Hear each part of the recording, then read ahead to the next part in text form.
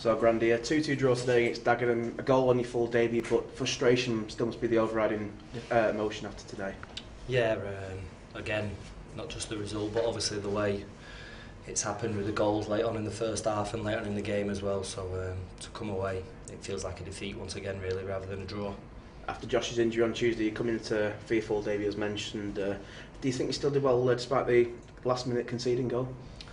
Yeah, like I said, the way I look at it as a defender, clean sheets win your games, and that's something we've not managed to do so far this season. So it's something that we need to work on, and obviously shut up shop a bit better and stop leaking goals the way we have been, because I don't think teams have had to work too hard at the moment to get the goals against us.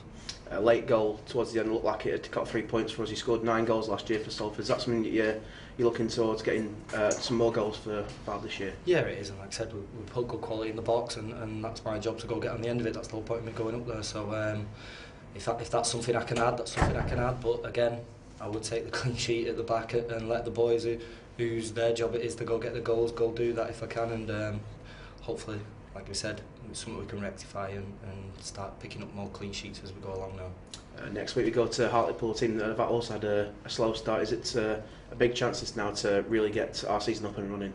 Not really, no. There's no such thing as an easy game, especially away from home. If we would have said Hartlepool away from home is maybe a game we could start or get a win and start our season going properly before the season, there's no way we would have said that. So yeah, again, another tough game, and we'll go there looking, like I said, maybe not be so naive with the goals we concede, and look at that and try and be a bit harder to pick up points against.